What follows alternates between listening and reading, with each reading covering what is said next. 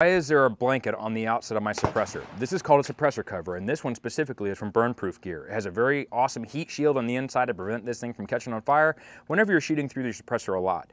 Big thing about this is it's supposed to help keep the mirage down, kind of like your mirage you see on a hot sunny day on a pavement or on your stove when it's heated up. So make sure you guys buy a high quality suppressor cover if you decide to get one. Some things to think about. One, this does help keep the mirage down off the suppressor, but it also does keep that heat trapped inside the suppressor for a lot longer period of time. This is not meant for a sustained period of fire. Something else to consider is this thing will help you prevent from burning your leg, but you can also prevent yourself from burning your leg with your suppressor that's really, really hot, or the forbidden popsicle, by training yourself to make sure you keep the muzzle away from your leg. But if you do decide to buy a suppressor cover, they have many great uses. Make sure you buy a quality one, and this one is from Burn Proof Gear.